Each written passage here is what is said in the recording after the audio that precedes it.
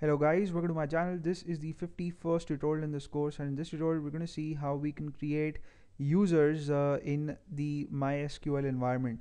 So I'm going to use MySQL Workbench again to create a new user account, but I'm also going to show you how you can create a user in PHP MyAdmin.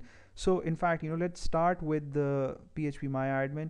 So I have PHP MyAdmin open here in my browser, and I'm going to find the users tab in the menu, and when I click on it, I see an option to add a user over here, right? So you have to click on that, and then you have to type in a name for your user. So let's say you want to call it TBT.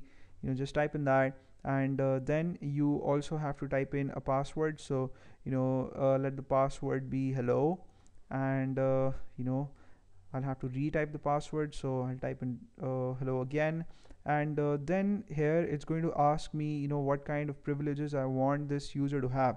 So if you want this user to have all privileges, then just check this box, which is grant all privileges on wildcard, this, and also check this box, global privileges. So once you do that, you would see that all these commands that you see, this person would be able to, this user would be able to execute all of these commands on all the databases, all the schemas, with the server, right? So when you do this, when you've done this, just click on go to create the user, and you would see here that you've added a new user. And you would also find it here in the users overview section. You would find an entry for TBT, and you would see that global privileges show that this user's got all privileges, right? So if you want to do a similar thing in MySQL Workbench, what you need to do is you need to go to the navigator section, and under management you would find users and privileges. So you just click on that, and then you can see the user accounts that are there. So let's say you want to drop this user now. So just select it, and you could either revoke all privileges. You could also manage the privileges if you want. You could change the password, you could expire the password, and maybe set a new one, or you could just delete this account. So if you want to do that, then at the bottom you will see the option to delete. Just click on that button, and you'll get a warning message that the account will be permanently removed.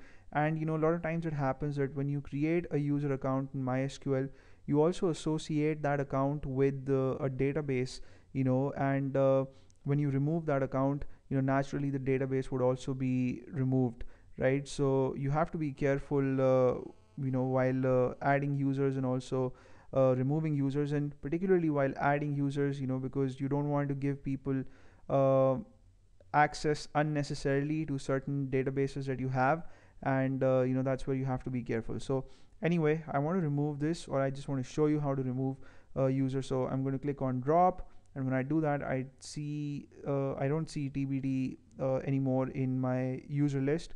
And that's how you create users or delete users, right? So that's it for this tutorial. I'm going to see you in the next one, in which we'll continue our discussion on MySQL. Hope you guys had fun watching this tutorial. You may subscribe to my channel if you haven't already. See you in the next video. Till then, take care.